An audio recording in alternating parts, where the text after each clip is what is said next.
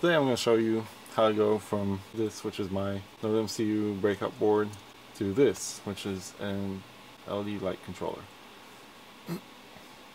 So what I did is I used my NodeMCU breakout board, a 3D printed enclosure, and these WS2812 LED strips, put them in all of the windows of my house, and linked them all with my OpenHab home automation suite. Basically every night I had a different effect show up.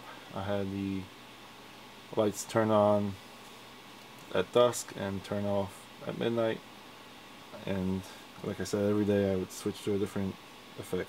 Now for the effects, I used Brown Automation's GitHub project that brings in a different number of NodeMCU effects, connects them via Mosquito, topic that he subscribes to, and parses JSON packages from the home automation system to select the effect, select brightness, color, power settings. So basically I ended up using that. I did add a couple of my own effects to this, kind of like a sign function based hue changing effect, random stars, which is just basically a blue sky with different random pixels turning on and off slowly, kind of starry night effect, cycle through different stars being turned on. Yeah, this thing is very quick to respond. This is a very cool candy cane effect. So there's plenty of effects in this. There's like 20 different effects in this in Brown Automation's code, and with all of these being installed in all my windows, it ended up being a very cool kind of Christmas decoration. I didn't have to spend any time on the ladder hooking up Christmas lights. Basically I hooked these up to the windows. I used aluminum channel for the door frames. Alright, so what is this basically made of? Obviously you have the WS2812 strip, which I will disconnect right here. It's pretty simple actually. These WS2812 strips out of the box come with a 3-pin JST type header connector and plus and minus. Now the strips that I use are all 5 volt.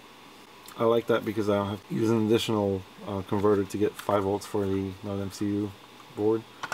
I just hook them up to these DC plugs and put in a 5 volt power supply into it. You know, any spare charger you have that puts out 5 volts, you know, wall wart that you can use. Depending on the length of the strip, you're obviously going to need a different amperage for these.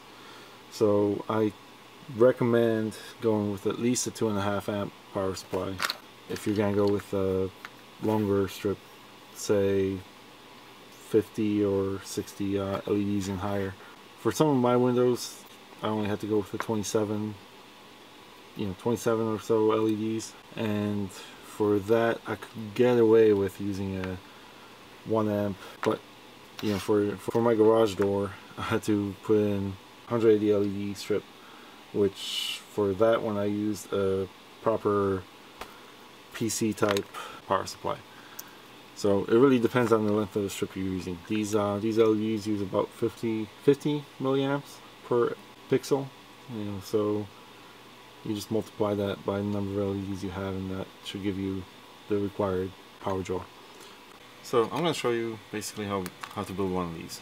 This is the LED controller version of my breakout board with the NodeMCU, and it's basically a 3D model, 3D printed enclosure like you see here. Very basic. I tried to make it as simple as possible. It has little ear tabs to mount on the wall. You can put it together using 4 screws to hold it in place, but I found that even, you know, with the precision of my printer, the way it prints these enclosures, they actually fit quite snugly, so I can snap it in place and not be worried about it. If I wanted to, I could add a dab of super glue or something just to hold it together. And that is the enclosure. The PCB is very well held in place, and I have an opening for both the USB, the micro USB port of the NodeMCU itself, as well as any of the external connectors that I add to the PCB. So if I had, in this case I have an LED controller, one of these JST connector type cables. So for purposes of this device, which is the LED controller, I need to take my breakout board with the NodeMCU on top of it. I'm actually going to take the NodeMCU off for now. And I want to attach the LED controller JST cable.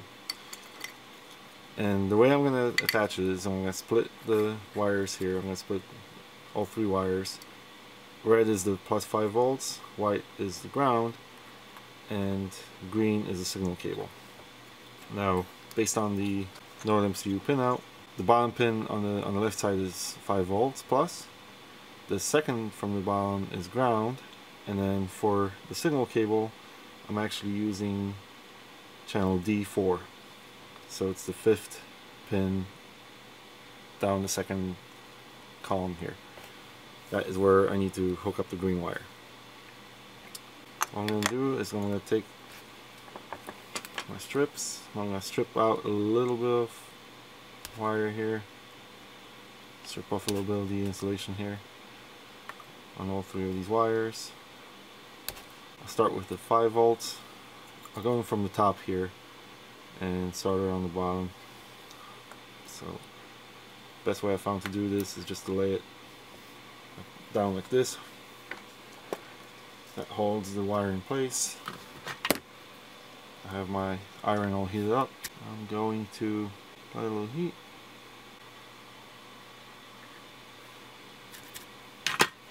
Okay. Got that wire in place.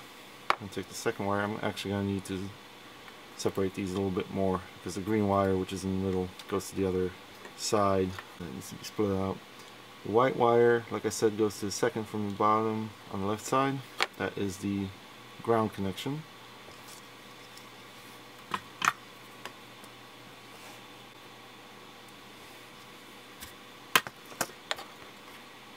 That's it. And the third wire, like I said, now for this I'm going to route the wiring the way I want to route it in the end. So basically I'm routing it up.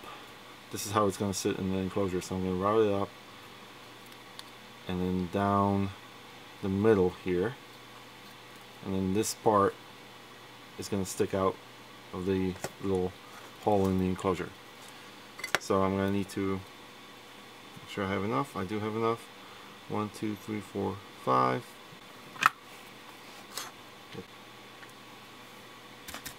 Okay, so now all 3 wires are in place.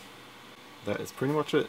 Now I'm just going to need to put my NodeMCU back on, making sure that the USB connector is on the same side as the wiring connector here.